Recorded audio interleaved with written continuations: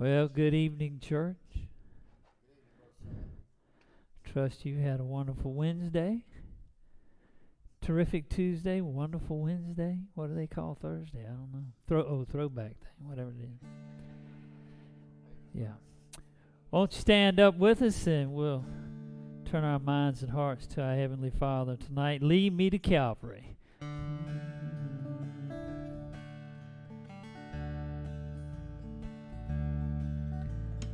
King of my life, I crown thee now. Thine shall the glory be. Lest I forget thy thorn crown brow, lead me to Calvary. Lest I forget Gethsemane, lest I forget thy agony, lest I forget thy love for me, lead me to Calvary. Show me the tomb where thou wast laid, tenderly mourned and wept. Help me out, Kelly. Angels in robes of light arrayed, guardest thee whilst thou slept. Lest I forget Gethsemane, lest I forget thy agony, lest I forget thy love for me, lead me to Calvary. May I be willing, Lord, to bear daily my cross for thee, even thy cup of grief to share, thou hast borne all for me. Lest I forget Gethsemane, lest I forget thy agony, lest I forget thy love for me, lead me to Calvary. Lest I forget Gethsemane, lest I forget thy agony, lest I forget thy love for me, lead me to Calvary. That's right, we should never forget Calvary. Amen, church. Hey, how about this guy up here? Y'all see this guy? That's awesome.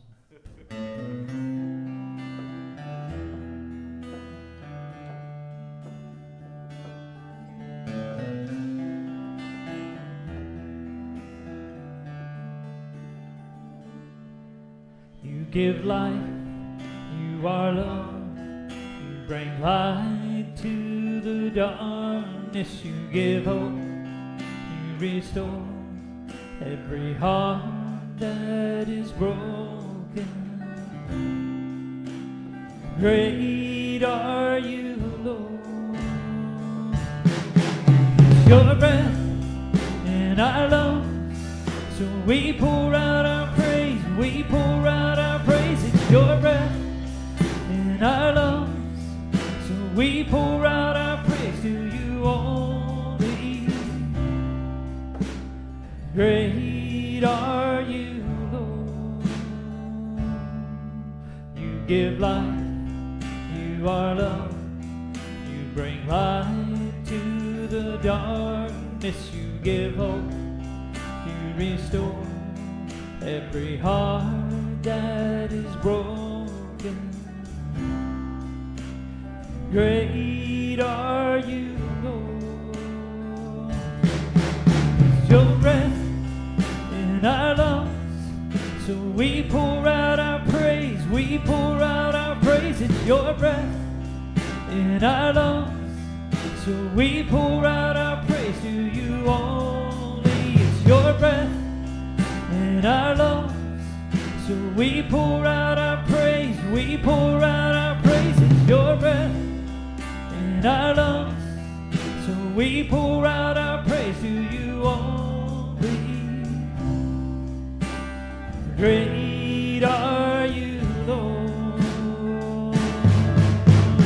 All the earth tells out your praise, our hearts will cry, these bones will sing. Great are you, Lord. All the earth will shout your praise, cry, these bones will sing. Great are you, Lord.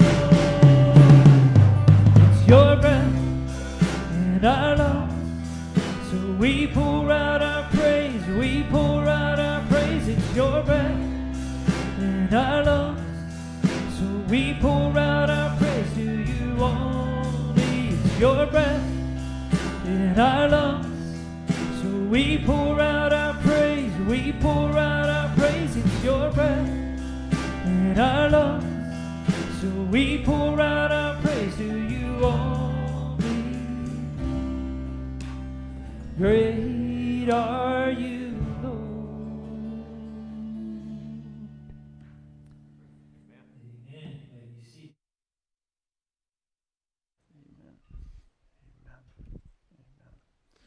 Amen. All God's people said, amen. Amen. Thank you, Sam and Kim, Caleb, and Jason for getting up there and playing the drums. Thank you just for reminding us how great God is.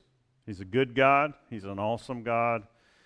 There's more adjectives than we can come up with to describe how great God is. If you do need an outline, there's some in the back, some in the front. If you need any, if you need one, raise your hand. I think everybody may have one. If you're online with us, just go right down below on the Facebook page, and you can print that out too. So let's go, Lord, in prayer, and just ask that He might speak to us tonight. So let's pray. Dear Heavenly Father, we just bow in your presence, and you are a great God. You're good and holy and righteous and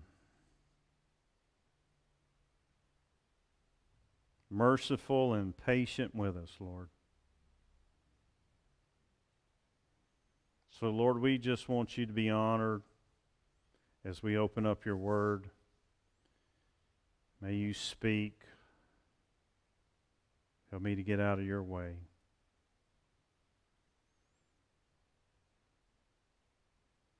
Lord, may you just encourage and touch hearts. And Lord, again, we're just grateful that we have your Sermon on the Mount that we can just dive into and look at tonight for a few minutes.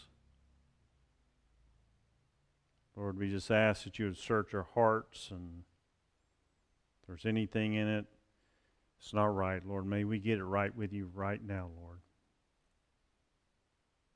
So we'll have open hands and open hearts.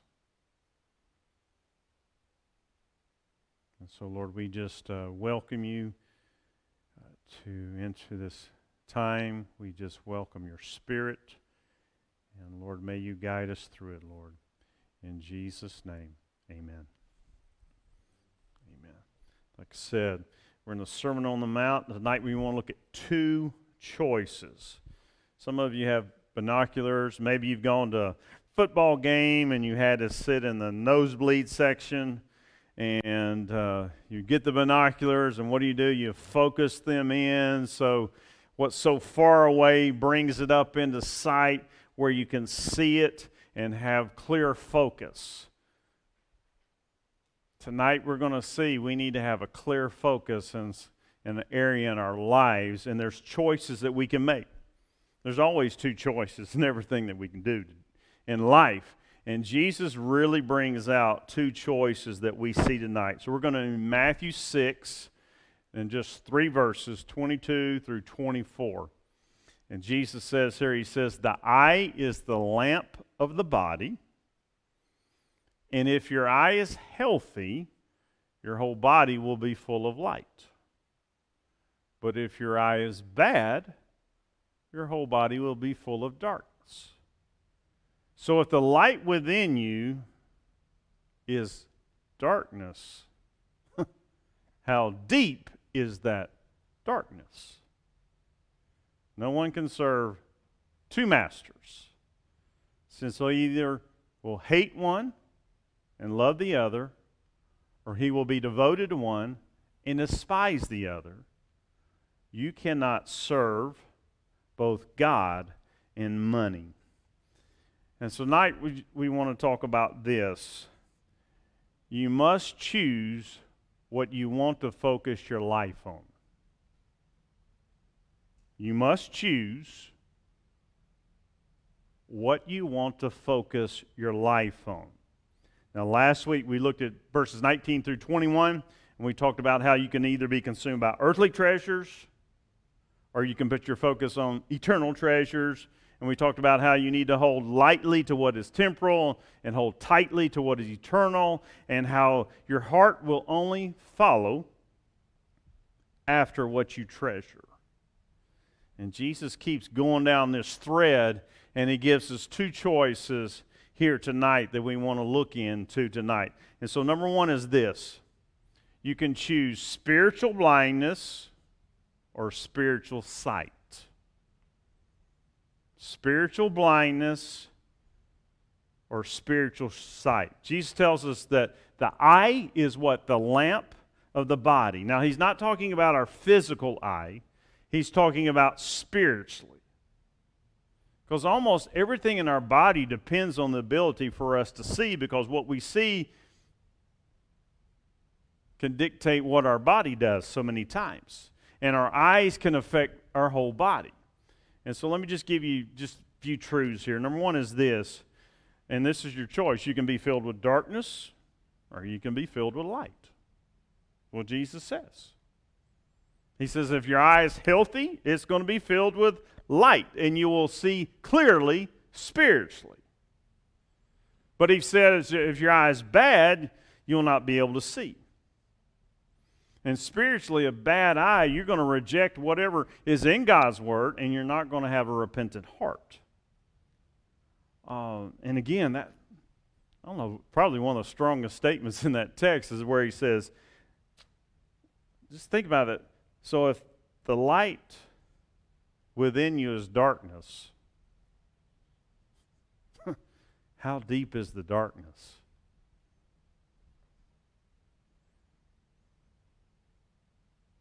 That's America. It's the whole world.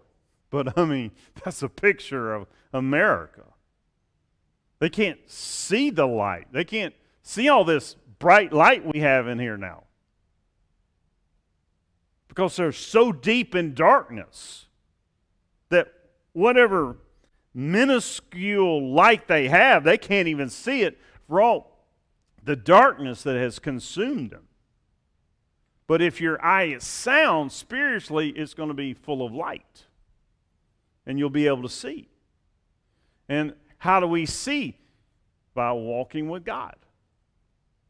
Jesus said, not Jesus, John said in 1 John 1:7, he says, if we walk in the light as he himself is the light, Jesus is the light. We have what? Fellowship with one another, and the blood of Jesus Christ cleanses us from all sin. See, when you're walking in the light, and you just say, man, I'm going to walk in the light of Christ, and the way you and I as Christlers walk in the light, I mean, we get in the light of God's Word, and then what happens? The Holy Spirit will illuminate it, and then He'll show you what is real, and He'll show you what is fake. And there's a lot of fake today. There's a lot of fake in the evangelical world today.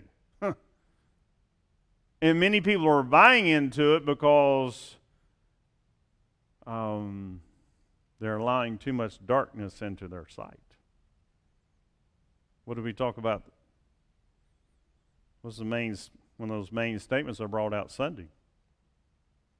I'll bring it out every week. Every Christ follower is a disciple. But not every Christ follower is living a life of a disciple. Because sometimes Christ followers can allow things in the world to muddy their thinking and their seeing. And when you allow some darkness into that light, things start to get what? A little blurry. And you can't determine where the clear lines are because you're not walking where you need to be in the light. And when we try to walk too closely with the world, things get really blurry, and you will not see light. You won't be bright and dark. It'll be kind of gray, and you won't be able to tell what's what. Second, you can choose to be spiritually healthy or spiritually unhealthy. Jesus is talking about spiritual blindness here. He's not talking about physical blindness. But he says, man, if your eye is bad, your whole body's full of darkness. Now, that phrase he uses there is actually a Hebrew expression that they would use back then. And it would always refer to stinginess or greed. They would say a stingy person or a greedy person has a bad eye. That's how the Hebrews, the Jews, and Jesus uses this statement knowing that many of the people he's speaking to are coming from a Jewish background or would have been very familiar with that. And so he's saying, man, if you're unhealthy, you're going to be double-minded, you're not going to see well, and you're going to have a bad eye. Proverbs 28:22 says, a greedy one is in hurry for wealth, and he does not know that poverty will come to him. See, so many people are chasing things that are unhealthy. And when we're not healthy, things get distorted. And when things get distorted, we make wrong decisions. And so Jesus said, man, you need to choose. Are you going to choose God? Are you going to choose His wisdom so that you can be spiritually healthy? Or are you just going to try to mix in with the world? And if you do, you'll get a bad eye and you won't see things clearly. Which leads us to number 3. This is third. You can choose. You'll be a generous person if you see clearly, and a stingy person will be spiritually blind. And this is what Jesus is hammering here. He's saying, if you're generous, you're going to have a good eye, and you're going to be generous, and however God leads you to be generous. The Jewish leaders back then, they would say a charitable person has a good eye, just like a stingy person has a bad eye. See, when you walk with Jesus, trust Jesus, you'll see clearly and you'll give what Jesus tells you to give. And that's why he ties this in with earthly treasures. Because if you're holding only tightly to what you have, you're not going to have a good eye, you're going to have a bad eye. And you're going to be spiritually blind.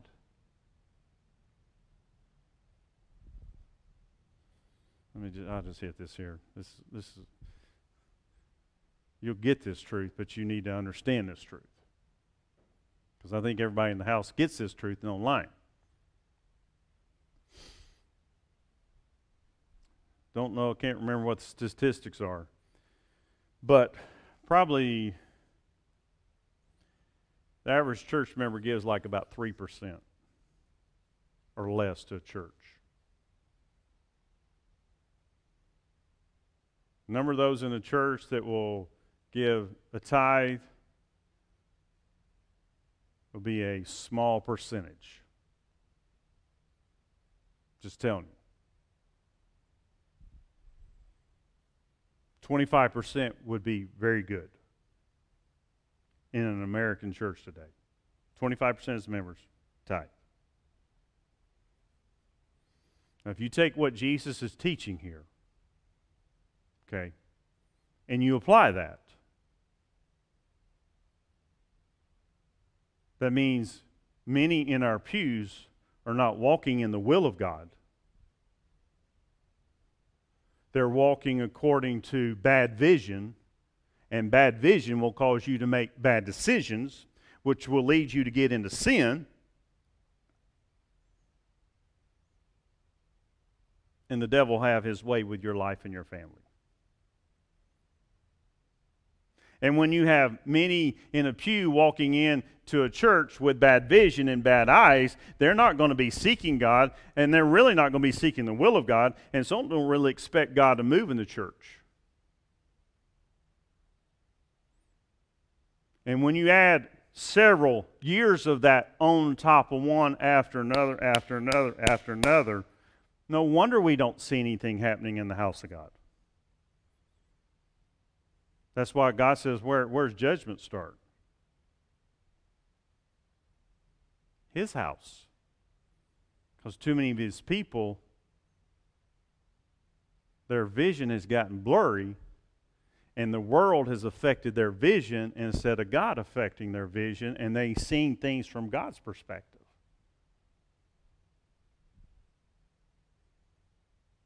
And so don't think I'm asking for money, because I'm not. Because God wants your obedience. God owns it all anyway. Plus, this is a Wednesday night crowd. This just happens to be the next text. You know what I'm saying? It's the next text. But we need to pray that people would see clearly and do what God wants them to do with whatever He gives them, because when they do, God's going to bless. He's just going to bless. But money and stuff will corrupt us. We all know that. But our single eye needs to be set on God. He says, man, you got a good eye or you can have a bad eye. A good eye, I got to focus on, all right, what does God want me to do? God's given me this. What do I do with it? How does He want me to give? How does He want me to serve with it? Instead, I'll promise you, most people in the church, it's like, okay, this is mine, this is mine, this is mine, this is mine, this is mine, this is mine. Okay, God, you get that. Now, that's probably true. Not as much now, you know why? I'm just slinging it tonight. Because they're nowhere near the house of God anymore. Because COVID just wiped them out the door. Because their eye was not where it needed to be. So you can choose spiritual blindness. Don't do that. Or you can choose spiritual sight. And God will give you wisdom and direction in whatever He gives you. Number 2, you cannot serve two masters. Now, we've all heard this, so we've been in church a little bit. Nobody can serve two masters. Now, I think Jesus may have been thinking also of a slave here. You say, why do you say that? Because a servant can work for more than one boss, right? A servant would be like an employee today. Can you work for more than one boss? Can you have more than one job? Yeah. You can. But a slave, one master, that's it. One owner. Slave, did they have any rights? Was their time theirs? Nope. True Christ followers, we have one master, Jesus. Do you have any rights? Well, the Constitution says I have rights. But as a Christ follower, you have none. Because you belong to Christ. So let me give you a couple truths here that Jesus brings out. You'll either be devoted to God or money and materialism. That's what He's saying. Now you can divide life really into spiritual and material, or secular, whichever, if you want to keep it in S's. It's spiritual and secular. And you'll be devoted to one or the other. Now that word here, devoted here in this text, means to cling to be loyal to. Which means there's no riding of the fence. Now some texts will use the word mammon.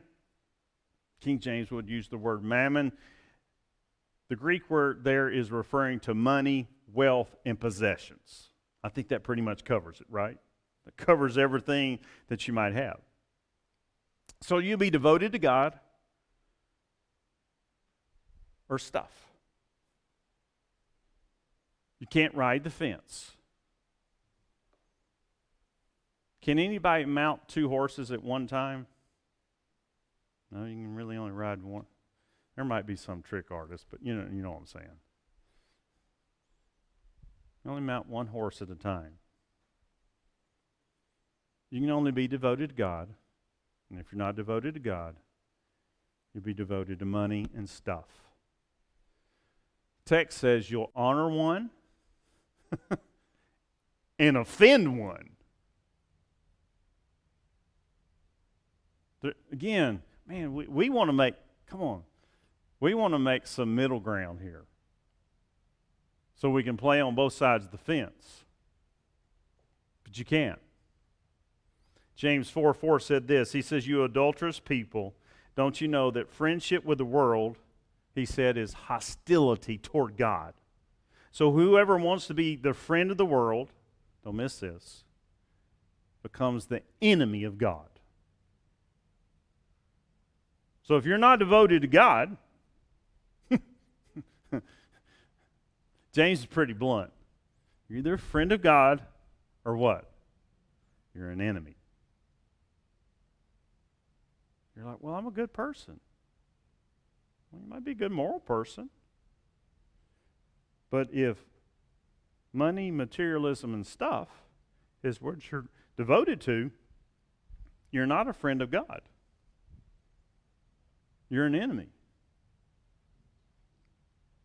Because money's been your master. See, material possessions, man,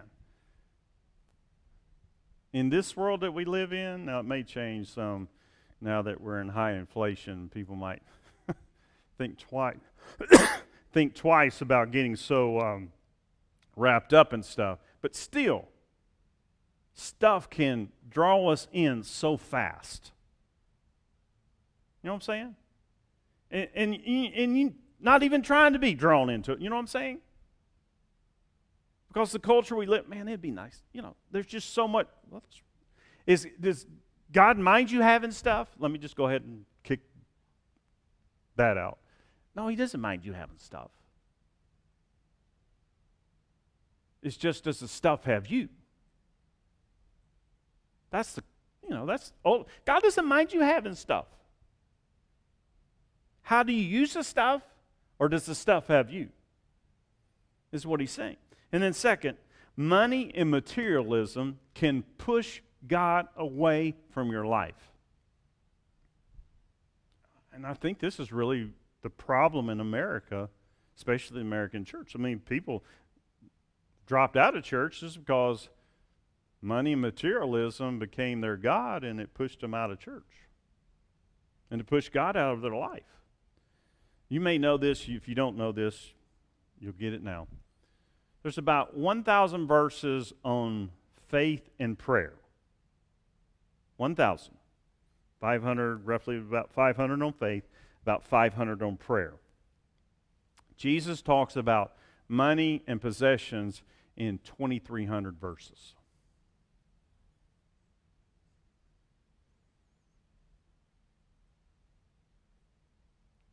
He talked about that twice than faith and prayer.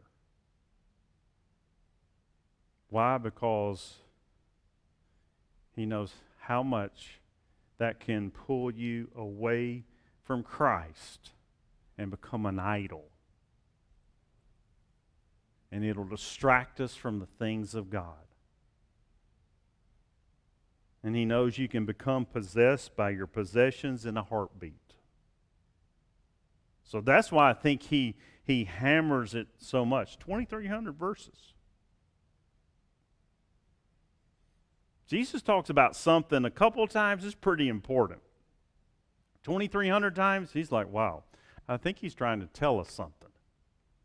So let me give you some application, very few points here, and then we'll dive off into some prayer requests. Application, God and money can both grip your heart. I mean, God wants to grip your heart and draw you closer and work in your life. But money and materialism can grip and enslave your heart, and greed can become a powerful idol just like that. What was the problem with the rich young ruler? Money gripped his heart. Jesus said, man, I want you to follow me, give it up. Man, let me grip your heart. He said, no, I can't do that.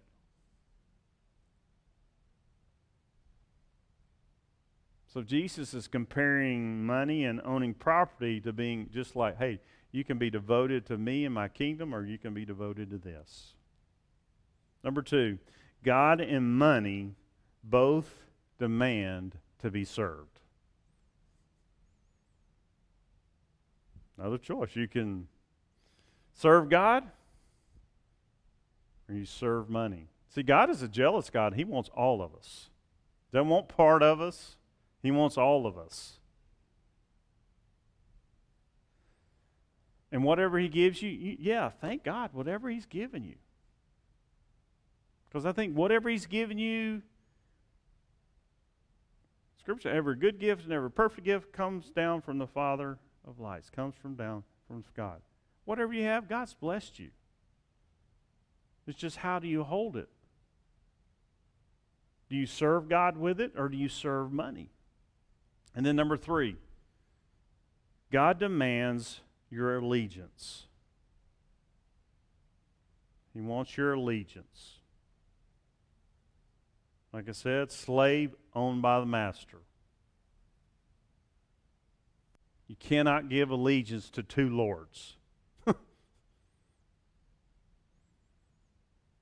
It's either give it to God or give it to stuff. John Wesley said this: the last part of a person to be saved is his wallet.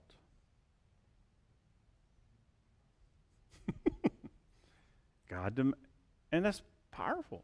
God demands our allegiance, because I think that's why Jesus spoke on it so much, because He knew it could draw us away from Him. And He's saying, hey, understand. Give it to me. Give me your allegiance. I'll help you through it. And so number 4, you can be a slave, as I said, to only one owner at a time. And you'll be a slave to Jesus, or you'll be a slave to your stuff. You cannot be for something and against something. Cannot serve the 2 masters. Have we all tried to do that in times in our lives? Probably, yeah. But you can't. God says, what? Give me your heart. What does money say? No, keep all you can. What does God say? He said, be content with what you have.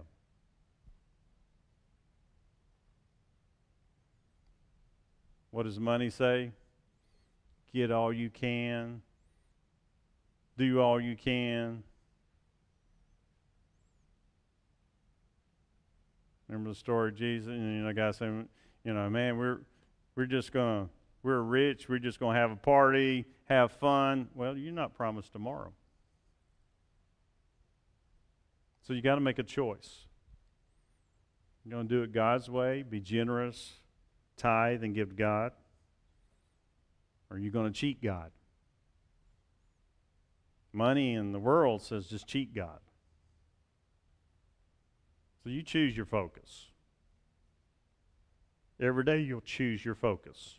Is it going to be on God today, or is it going to be on stuff? And when it's stuff, it means self. John Bunyan, the author of Pilgrim's Progress, said this: there was a man, some called him mad. The more he gave, the more he had. See, the world and the flesh and the devil tell you, you cannot give, you cannot be faithful to give to God. You'll run out of money. But the thing is, you'll never outgive God. And if you put your focus, choose to focus your life on Him, all those issues over here, as far as money and treasures and all that, we'll see in verse 33, if you'll seek Him, it'll all take care of itself. But you got to make a choice. God or money. And that's a choice people have. And the reason many people don't want to give their lives to Christ is it may not be money, but that money leads to self, and it's all about self. And so we've got to understand the way we live, we can have a good eye or we can have a bad eye. We can be spiritually healthy, spiritually unhealthy. We can have clear eyes or it can be all muddied. And so just encourage you with that. Focus on Him. Make sure your focus is always on Him. Let me give you some prayer requests, and then we're going to pray. They're on your sheet there. They may probably be on the back of your sheet. But let's just pray for an end to the war in Ukraine. Man, just pray for an end to all this evil and violence and ungodly atrocities. Pray for the families that have lost loved ones. Pray for these wives and children. Many of them are separated from their husbands. Pray for the protection of the children, man, from just the outright evil that's going on. So keep in prayer for them. Like I said, pray for Dan and Laurie Upchurch. They're missionaries. Now they're in Poland, but they were missionaries 22 years in Ukraine, and they're trying to help the church planters. They're trying to help the refugees. They're trying to start churches on the Poland border for all those Ukrainians. So just really pray for them.